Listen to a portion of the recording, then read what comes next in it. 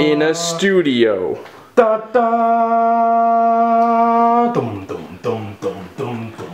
Magic was born.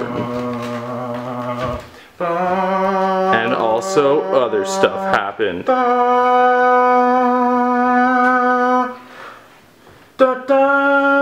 don't fucking know how it goes, dude. Oh, fucking, okay.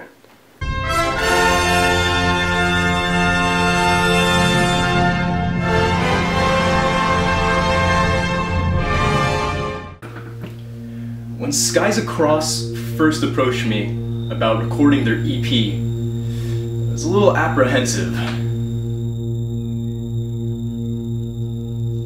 It was fucking awful. I felt I needed to help them. It was like charity. I'm Mother Teresa and they're the orphan children, and I'm fucking recording their orphan EP.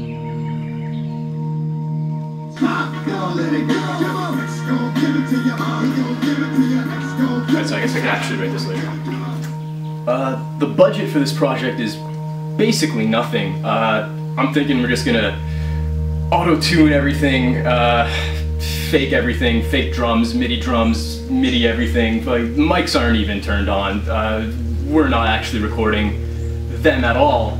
The band doesn't seem to notice, so that's good.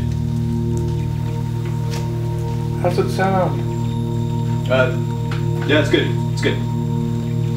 Not even plugged in. It's not plugged in. Skies Across is the most generic pop punk hipster rock bullshit, and it's gonna sell millions. So we decided to do it at this studio here because I figured, you know, it would be the best place to get that teenage angsty, the hard breakdown skateboarding bullshit, you know, that all like kids are into these days. It's currently 4:15 p.m. We were supposed to start tracking the drums at 3 p.m. yesterday. Drummer from Skies Across still not here. Doesn't even matter because we're using fake drums for everything, but we still have to wait for him. Such bullshit.